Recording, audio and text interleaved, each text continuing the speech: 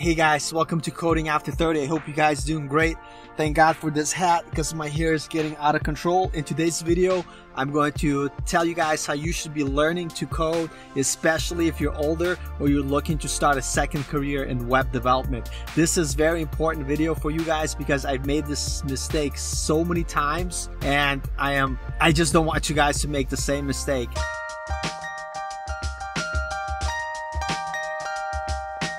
Here's the thing, the most valuable resource you don't have at the time is the time. Unfortunately, as we get older, with the responsibilities of having a family, having kids, having a full-time job, wherever that position is for you, you don't have time. And so how do you make it work with the time that you don't have? So you have to create and steal time from yourself. If it's cutting into sleep, if it's cutting into other things that you like to do, like Netflix and everything else that you like to do. The point is you have to make sure that you find the time to study. It is super important and very necessary. And I know that you might be thinking, yeah, you're so obvious. Of course, I would have to sacrifice things and create time. But here's the thing that you might not think about is, are you studying the right things that you should be doing? And how do you know what those right things to study are? Are you watching videos by some dude like me on YouTube who's telling you what you should do? Because the fact of the matter, we might have all the best intentions and we might be giving you the best information that we have available to us. It might not be the correct information in your case. Here's what you should think about. Do you know the goal that you're trying to achieve?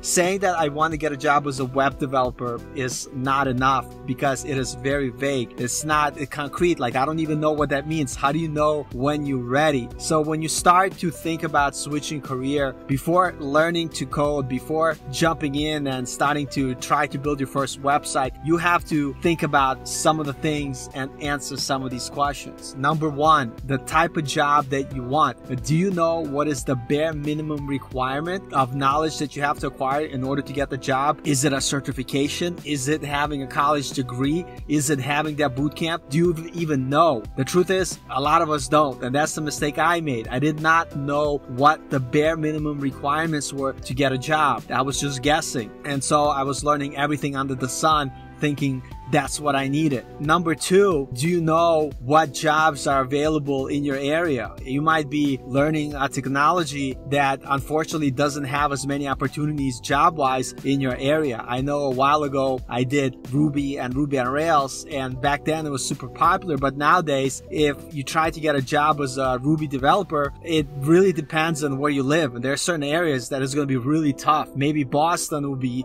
pretty easy, maybe New York and stuff like that, but in some smaller cities like where I grew up in Connecticut, there was nothing around there and it would be very difficult to get the job that I want. So actually knowing what the demand is in your area and understanding it is very important. What I would say, if you're just starting out, I would search companies in your area and see what kind of position, entry-level positions that they're hiring for. What are the most common technologies used? I mean, I moved from Connecticut to Texas because I studied React and JavaScript, and I knew that Texas has a lot of positions for React developers. And to increase my chances of getting a job, I literally moved to a different place. And that's just, I'm not telling you this to be like, hey, you have to move. I'm just telling you, you have to understand your market and the need in that market for the jobs that are available. And sometimes if you're in a small city, which might not have enough jobs to begin with, you might have to consider moving like I did. So knowing the requirements and knowing jobs available is super important. The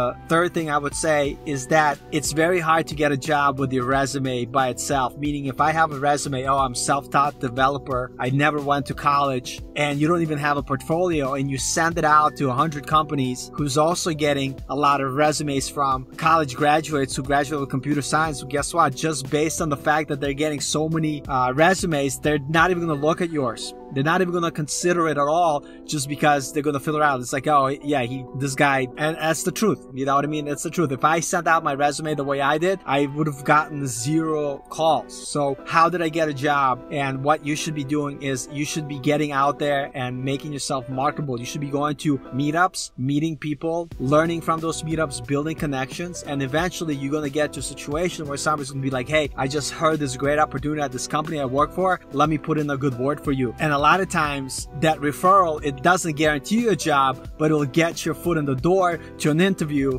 where you could demonstrate the skills that you guys know. So the reason why I want to tell you all this is to make sure that you guys are setting realistic expectations and you understand that it is not as easy as some of these YouTubers.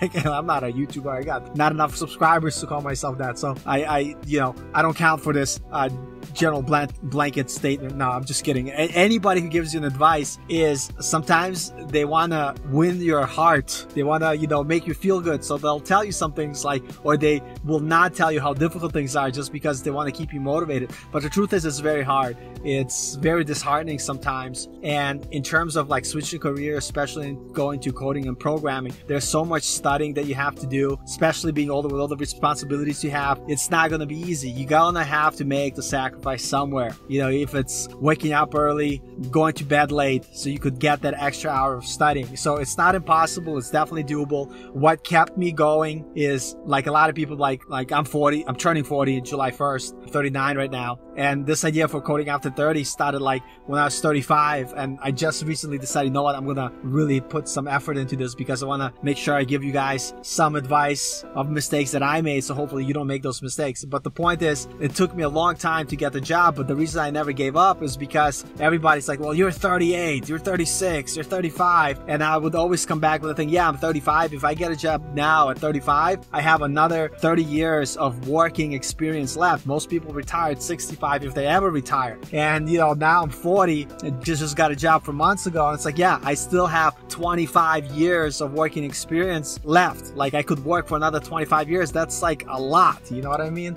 Especially if it's at a job that is going to pay you after 3, 4, 5 years of very high income. Why not? It's amazing. And so if I didn't get my job now and I started working at 45 would be like, yeah, I got 20 more years left of work. And the point is, yes, you're switching careers, you're starting something new. It's going to be hard, but just the fact that it's hard to make the change doesn't mean that you shouldn't do it. That's the whole point. So I just wanted to make this quick video, tell you about that. It's not just about coding. It's about learning the right things. It is knowing what the demand is in your area. You probably got scared. You're probably like, I don't want to do this anymore. I'm just going to give you luck. If you're starting learning basic programming, whatever it is, and you're just starting out, it's okay. It's not really going to hurt you. But I'm saying if you're for 2-3 years been kind of jumping from language to language, trying to jump on all these different fads and programming, if you don't have a clear goal, then yeah, you're wasting your time. I wasted at least 3 years of doing that, and it's until I got really focused with what I wanted to do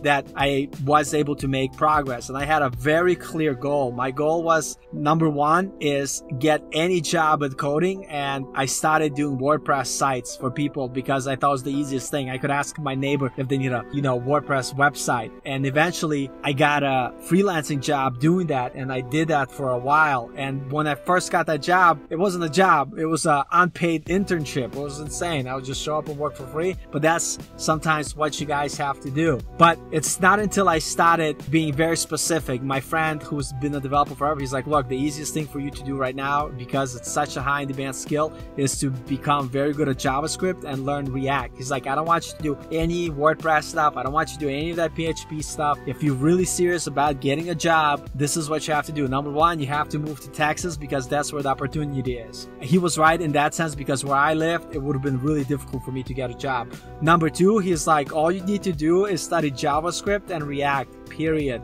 Do not try to learn any other things. Just learn to become a very good front-end developer with React and get your foot in the door. And that's what I did, and that's how I got into my first job. Alluding back to this idea of making connections, I got that job because I got a referral from somebody who worked there. So even though I could tell you 100% that my resume alone would not put me into that interview, it was because somebody had my resume and said, yeah, I think Paul is a good guy. I think you'll really like him. Let him come to the interview and give you a chance. And then, of course, at the interview, I had to sell myself and kind of demonstrate that I knew enough to get hired. And here I am, got the job. So pretty long video, 10 minutes, not that much longer than all my other ones, but I hope you found some value in it. And if you're still not sure what the whole point of this video is that when you're switching careers, when you're older, you have everything against you, time against you, your responsibilities against you. it's not gonna be easy. So if you don't take that kind of that embracing the suck,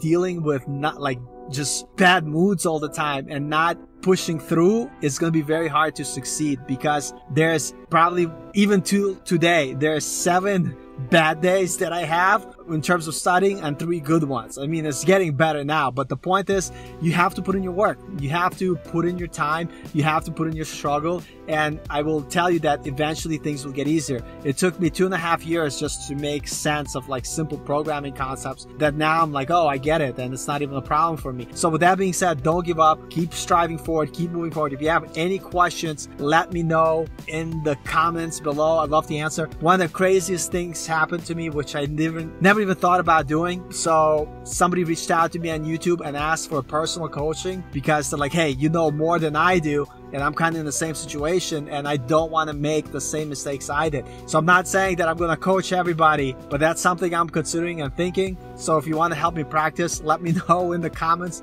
the questions you have, and I might start taking few students to coach. I figured for the first 10 students, I'm just gonna do it as for free. Just give them my time, because I feel that if I could help somebody else to achieve the goal that they have, I'm gonna do it. Plus, it's gonna make me better at coaching and help me build that experience and helping others. So if you're interested, I'll leave my email in the description. Send me an email and maybe we could work together. And again, right now I'm just starting out. I don't really care if you subscribe to anything. Like, I just want to make sure that I get my message out there and have some of you guys benefit from the stuff I say. So anyway, thanks for watching. Love you. I'll talk to you guys later.